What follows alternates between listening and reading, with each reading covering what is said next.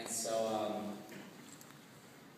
yeah, this is the first time in years I can look at myself in the mirror and I'm just happy.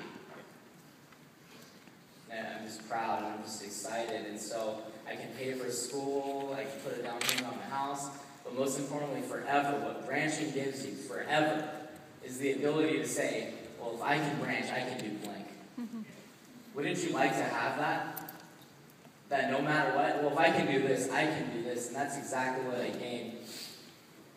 You create mental disciplines and habits when you branch. Things that your friends don't have, like I'll be playing Call of Duty with TJ, trying to kill some juggernauts with just a knife. I'm crazy.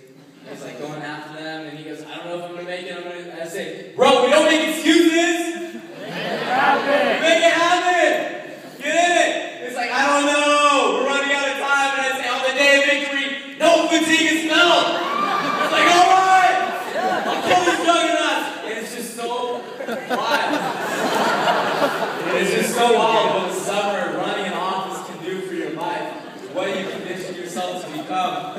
In class, when I'm sitting there listening to business professors that haven't even run a business before, teaching how to do business when I'm sitting there, and they're like, you have to read these 50 pages.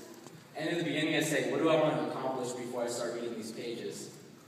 And I have this guideline and I'm getting tired. And I go, no amount of sleep is worth saying what if for the rest of my life.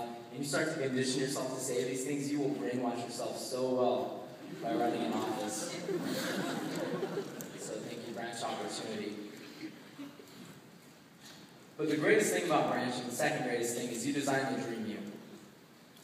I've literally made my best friends here. We had 3 leftover TVs from the office, a mini fridge, and a water cooler. So what is the most logical thing to do? Man cave. Right? So the next staff meeting was building the garage into a man cave with flat screens and mini fridges. And these are reps that I interviewed and trained.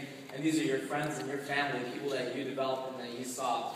But the 2 things that are better than anything, the 2 things that every manager has, it doesn't matter if they're branched at 50 CPO or 500,000 in sales. It doesn't matter. The 2 things that every single manager in this room has right now, it's not a trophy, it's not a sales report, it's not a round of applause. The 2 things that are irreplaceable are the human trophies that you develop. The people that sit there with you, knowing what you accomplished. The lessons and the stories.